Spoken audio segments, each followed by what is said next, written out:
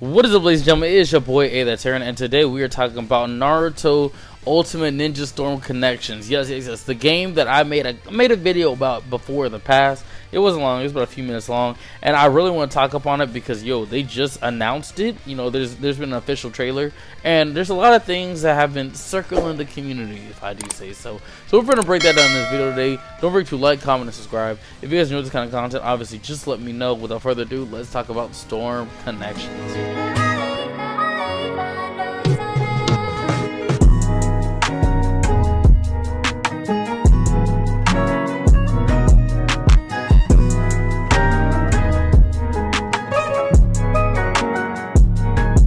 Okay, ladies and gentlemen, so Storm Connections. You're probably thinking, Aaron, what is Storm Connections? So after viewing the trailer, actually, before we even talk about what Storm Connections is, I will admit I was very disappointed with the trailer. I thought it was very funny, and I really wasn't fully surprised that they're basically making a whole new game and combining the Storm 1 to Storm 4 together and cutting some of the fights out so it could be more fluent and more put together. Now, the only difference is that they say they're going to add in some more story, specifically Boruto story. But at the same time, this game just kind of screams out to me DLC. It feels like it could have been a DLC like how Boruto was. But anywho, so there was a trailer that came out yesterday, right? Everyone saw it. Basically, just showed you a lot of the same stuff that we've been seeing throughout the Storm series. Except for the end. At the end, they started showing things that we haven't seen. For example, Sasuke, Sakura, and Sarada have a team ultimate together now, which is pretty cool. I think that's pretty dope. Next, they showed us the two new characters that are coming to the game, Indra and Ashura. And honestly, they look kind of clean. I ain't gonna lie to you, they look kind of clean. And it really had me feeling some type of way though, because it made me think to myself like, man, so you're telling me I'm paying $60, $70 for basically the game that I've been having, just with one team ultimate and two DLC characters? Like, that makes no sense. But I really sat down and thought about it like, hey, this is just the first trailer. I remember back when Naruto Storm 3 was announced, they didn't have any characters any differently like that. But as the days progressed, they're dropping new trailers. For all the Jinchuriki, they had all their own trailers as they were being announced.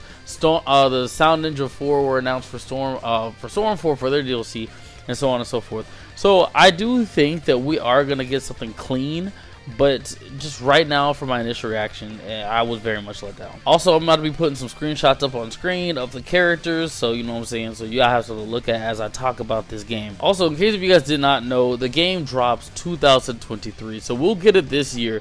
So typically when it comes to Bandai Namco and them releasing anime games, I used to get the Storm series like crazy, like back to back to back to back.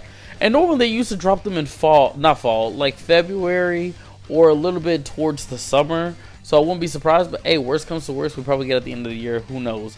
If you guys go to Best Buy's official website, I'm going to put the screenshot up on screen. It has the picture of the game, and it has the overview and the features and stuff, so let's read it aloud. So it says, overview. Celebrate the 20th anniversary of Naruto's anime debut with Naruto x Boruto Ultimate Ninja Storm Connections, the next entry in the blockbuster Ultimate Ninja Storm series, which has sold more than 27 million units worldwide. Features, characters. This game has the largest roster of beloved characters to play as in any Ultimate Ninja Storm game in the past. New additions include the brothers who started the legendary ninja clashes, Ashura and Indra Otsutsuki. Stay tuned for more playable characters.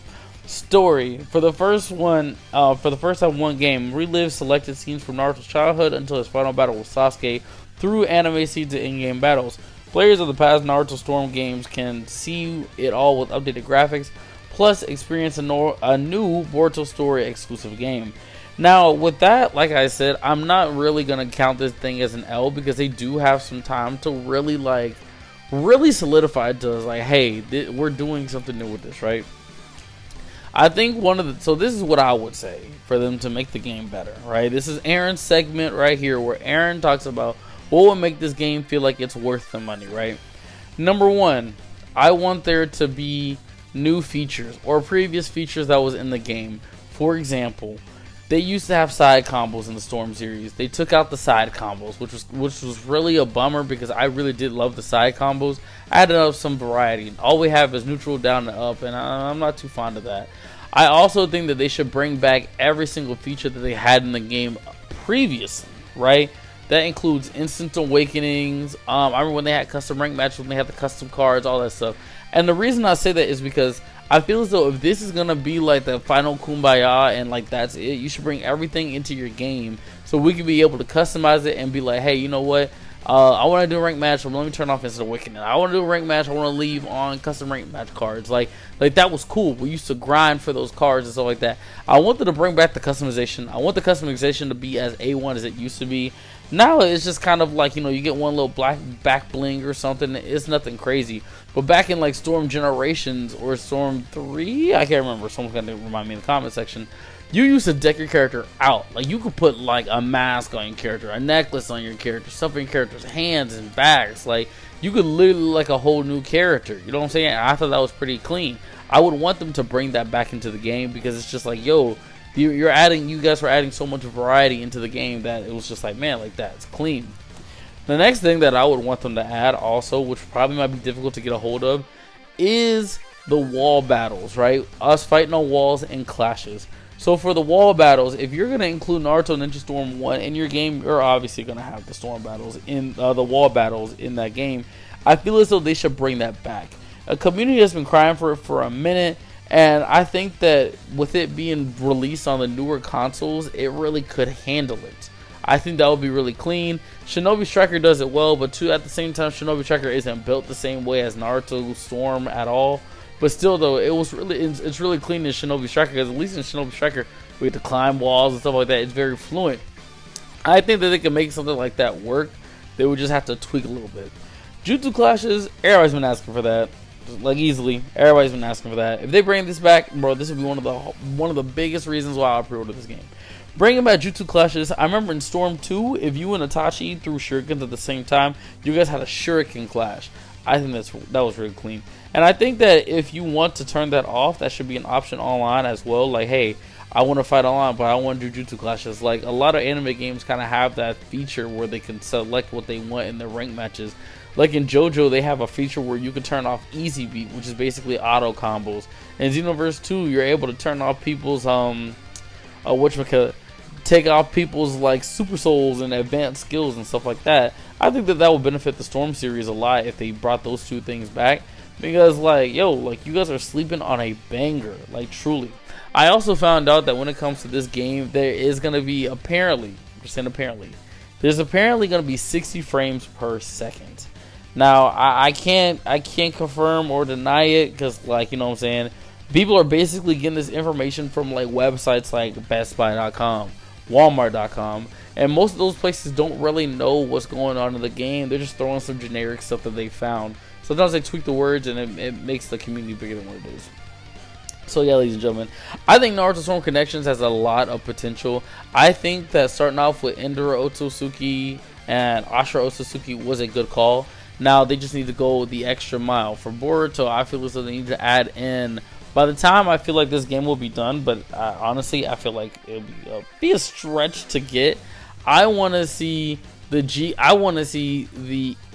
arc. I really want that so badly. I want that. I want some road to Naruto stuff, right? Naruto the Last stuff. I want the boss battle Naruto on the moon. You know what I'm saying? Like, I want those kind of things. We need those kind of things in the game for us to really feel like this is a full brand new game. And I honestly, bro, we need to have at least like 20 new characters. And I know everybody's thinking like, yo, Aaron, 20 new characters, like that's insane. Bro, Naruto is a big ass franchise, bro. They brought in Lars from Tekken for Storm 2. I think that they could sit down and really think, hey, let's think of 20 new characters that we can add into this game. I don't want no reskins. I don't want no half-ass characters. Like, I want 20 new characters, a minimum. That's what I asked for.